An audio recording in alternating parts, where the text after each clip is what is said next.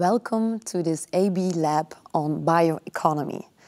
I would love to welcome here on stage with me Stephen Ware. Stephen is architect partner at Art&Build, but is also trained as a biologist. Welcome, Stephen. Thank you very much, Sunita. And we also would like to welcome with us Professor Michael Braungart with us through video conference. Michael is a chemist and is founder of EPEA, but also mostly famous for his ideas and books on the cradle-to-cradle approach. Stephen, could you explain to us what is bioeconomy?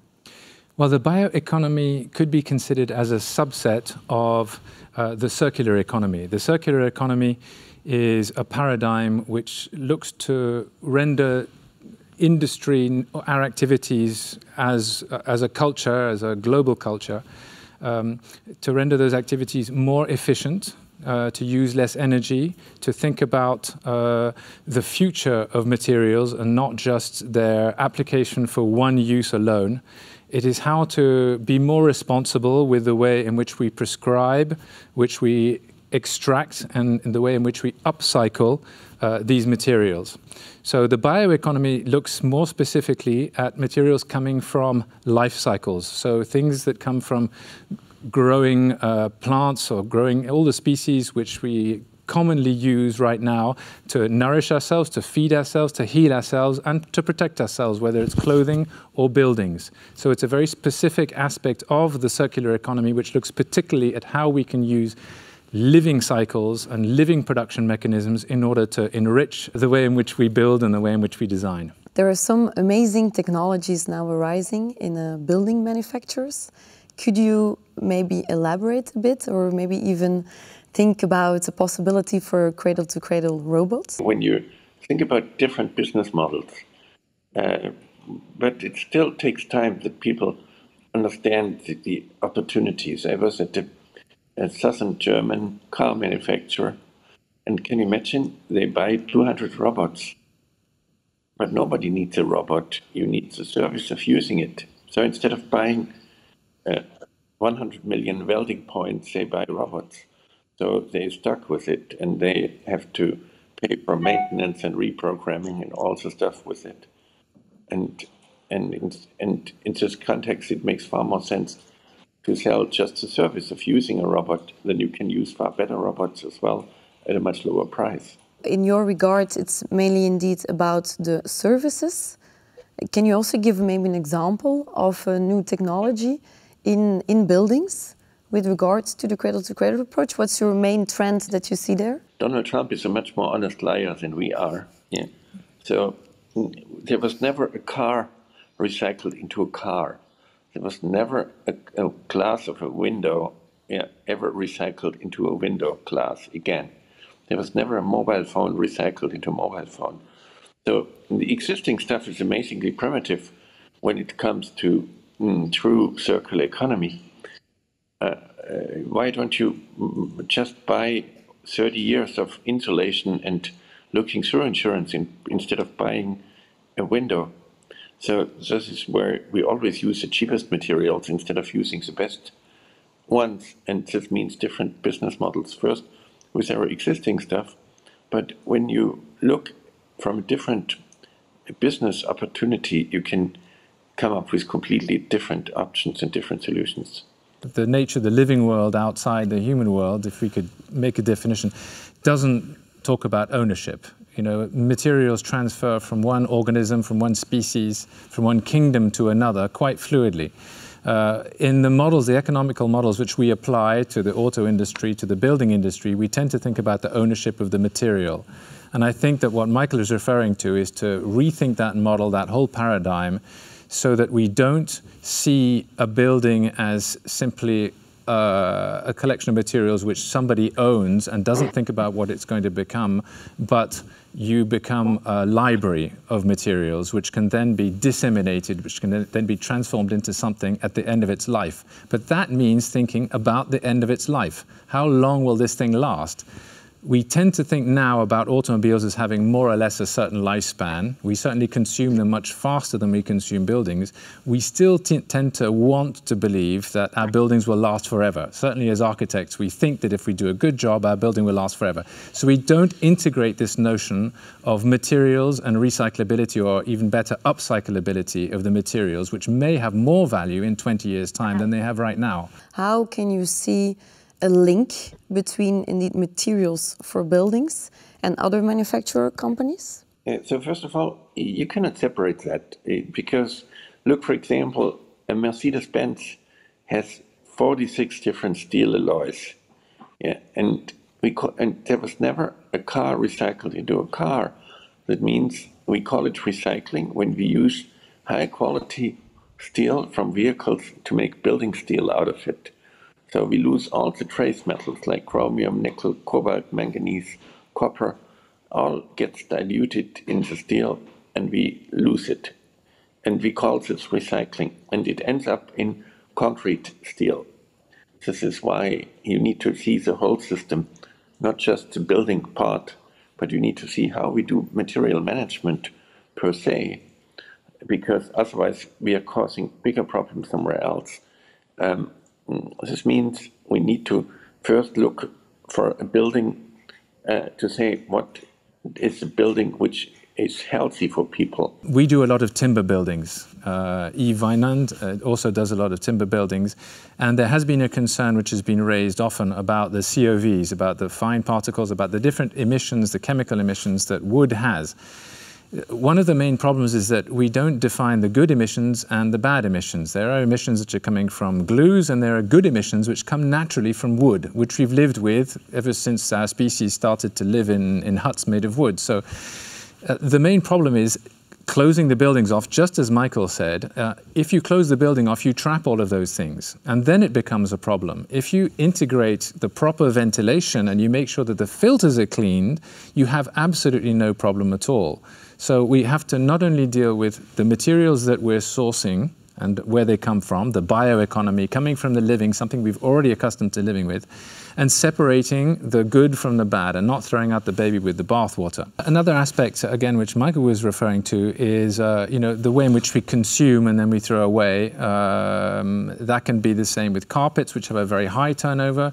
It's also the same with technical floors. Technical floors is a big problem because when you say, there's a building being demolished next to me, I'm going to take the technical floor, I'm going to put it into my new building. Exactly. Immediately, the insurance company will come along and say, no, not possible. You have to buy a new one. I'm not going to guarantee, I'm not.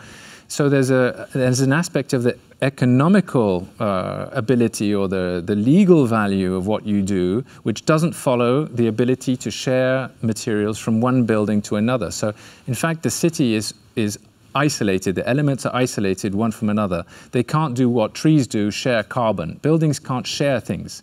It has to be one independent entity which survives on its own, which has to incorporate resources on its own, and that's a very inefficient model for a city.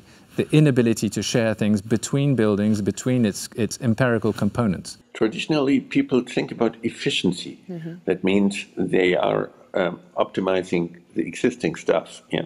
That means doing things right. So this is why I say, hey, let's first talk about what is the right thing. This is coming back to my colleague. Yeah, let's think about a building like a tree. This tree is not efficient, but effective. Look at a cherry tree in spring. It doesn't reduce, avoid, minimize, but all the materials are designed to go back into the biosphere. But we do not want to have just compostable stuff. We need computers and washing machines. This is why there are two different spaces, the technosphere and the biosphere. But in this context, we can make buildings like my colleague mentioned in a way that they support each other, not just seeing them isolated, like a tree supports the other trees as well. Yeah.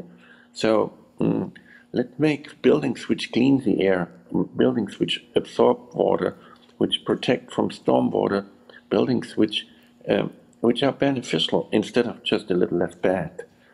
Because from less bad, we have far too many people on this planet.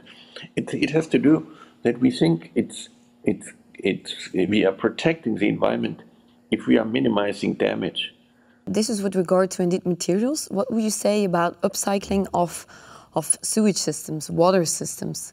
What are your ideas about those elements? Well, first of all, you can see that we are in a very terrible situation when it comes to our role on this planet. We think it's better if we are not here. Yeah? Take the definition of sustainability to meet the needs of the present generation without compromising the needs of the future generation. Isn't that perverse? Think about you come home and you tell your children that you don't want to compromise their needs. Yeah? Don't you want to be good for your children? Yeah. So it has to do with our religion, whether it's Christian or Islamic, it doesn't matter in this case. Religion tells us you are evil and only God can redeem you. This is why we only can be less bad, we cannot be good. Yeah. So a city like Brussels wants to be climate neutral. One of the very interesting things that catalyzed the whole movement towards the circular economy, and that came from the ideas, some of the fundamental ideas in Cradle to Cradle, was we should not think about waste anymore. You know, everything becomes the nutrient for another system which is next to it. It's much easier when we talk about the bioeconomy to go looking for materials which come from natural cycles and to use those. If we could build wooden cars, that would be wonderful. If we could build wooden buildings, well, we can now, and it's getting much more easily, that would be wonderful, because it's less difficult to find an upcycle, to find a way in which those materials can become nutrients for the next cycle, the third life of the tree. First life of the tree, the forest, second life, the building, the third life, what is that going to be? We can imagine that quite easily when it's a tree, because in a way we know the design chemistry of the tree, and that fits in with the biological cycle. And you've been indeed speaking about wood. What are other elements from nature that we could use in our building systems? There's flax, there's hemp. I mean, there are an enormous number of plants which can be used. I mean, there are bamboos, there are all sorts of things that can be used for structural purposes. We just have to scale them up. You know, industry has to scale them up, and we have to look at what they can do, pass them through the same filters that the building industry has used for the development of steel and concrete. You know, you make mistakes. Right now we've got such a challenge against time that we're going to have to take a few risks. And that's not easy for the building sector, for the general public to accept. Fire is one of them. We're very, very afraid of fire. I think even in the 1970s, there was a film that came out in Hollywood, The Towering Inferno or something like that. That stopped all high-rise buildings being built for the next 10 years in the city of Paris. When we have a building that goes up in flames, that stops anybody wanting to build in timber, which is kind of ridiculous, because timber buildings are no more fragile from a fire point of view than concrete buildings are. So we have to resist this sort of public temptation, or this general sort of psychological temptation to drift towards things as a knee-jerk reaction. Why don't we celebrate a human footprint instead of minimizing it? Yeah. Why don't we see humans as an opportunity for the planet instead of trying to minimize their impact? For being less bad, we have far too many people on this planet. This is why we need to eliminate the idea, the concept of waste. All the other species don't make waste. Why are we more stupid than all the other species on this planet? Yeah, I think this mindset is very important. To move on to another mindset is very important. Part of this mindset is the idea that we have cities and we have the countryside, or we have cities and then we have nature, and that these two are independent entities. The city needs nature to produce oxygen, to produce its food, and that the countryside somehow needs governance from the city, or we have these two poles, and this is a mindset which has to change as well. The city can become a harbor for biodiversity. It's a different biodiversity from the one that we will see in the forests when we go far away. The city can also stock carbon. It can sequester carbon with timber buildings. The city can become an entirely different model of an ecosystem which is which is stable, because that's what ecosystems do. They have amazing mechanisms in order to find stability. They can do that, and in the same way, forests can also become productive. We don't have to simply, put a glass dome over them and say they have to be protected for what they are. They need to be in contact with a lot of moving things, whether it's the birds migrating. They need to be in contact, but they also have to become productive in their own right and become richer in a way in their ability to combine with human beings' demands. So we have to work on those two models as potentials for development in their own right. As architects, we tend to focus on cities. That's natural. That's where all the building happen. But what we want to design is an ecosystem which is the city, which does all of those things which previously we expected nature to do somewhere beyond the walls of the city. That mindset has to change. There is no one building which really goes all the way down the line and connects all of those points together and measures all of the impacts, but that is the ultimate goal. Biologists think in terms of scale in a way that the common person thinks of scale now. They have three scales, time scales. They have the biochemical, which is ultra fast, imperceptible to us. Then they have the organismic, which is the number of times we bat our eyelids or our heart beats and we breathe, we talk. And then there is the evolutionary, which escapes us because we're talking about millions of years. Biology it manages to stitch those three scales together in its way of becoming stable, creating stable ecosystems and evolving, innovating, becoming more adaptable to a different situation. For us, it's extremely difficult to take buildings which are so much in the domain of our own particular human timescale, our organismic timescale. We don't think about the long-term impacts of what it is that our buildings are going to be or our cities are going to be in that sense. And so they're inevitably they're not resilient. So a big challenge indeed for architects to make those prototypes and learn from each challenge. Michael, thank you very much for this interesting conversation. And thank you, Stephen, also for those challenging talks. You're welcome.